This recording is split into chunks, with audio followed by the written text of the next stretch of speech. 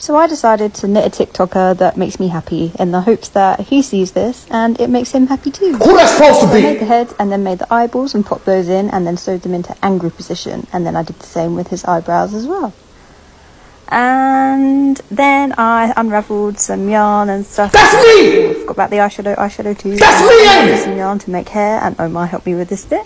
And then I put all of the hairs in individually, and then gave him a hair and beard trim, and then this is what he looks like. Gorgeous! Yay. I love it! I love it. Hope it makes you happy. They do! So I'm trying to work on areas that I... Is that me as a cookie? One thing that I am not all that great at are faces. So I thought, what better way than That's to me! start at practicing. I'm a So from cookie! here on out, I want to start doing some creator faces. This is my very first one. This is Angry Reactions. And he was one of the first people that I followed on TikTok when I got TikTok in March of 2020, once COVID hit.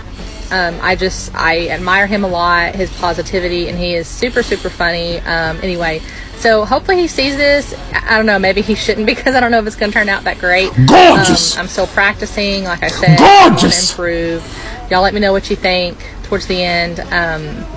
Leave a comment. Tag him in it. Maybe he'll see this, maybe not. Oh, I seen it. I would love and to I want it. Great practice cookie on more look good. creators. Just let me know what creator you want me to do next. Thanks.